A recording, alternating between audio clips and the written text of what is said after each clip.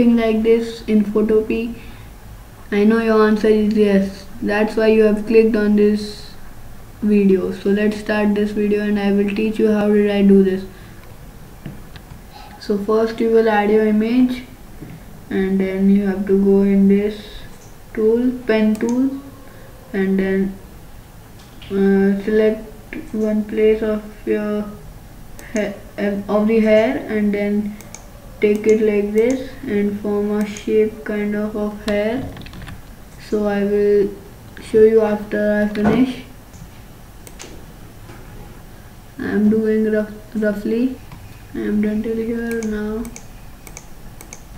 I am done till here. I am doing it roughly. So now it's almost done.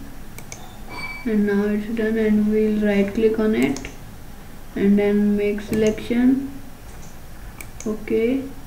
And then go in this move tool and press Ctrl J. So this will duplicate the layer. So if we hide this, we can see the layer duplicated. And then we will take an image of city or anything we want to put in the hair. I have taken this one and now we'll enlarge it that it can cover the whole hair, and then right click on it and clipping mask, and then it has come on his beard and hair. So thank you for watching this video.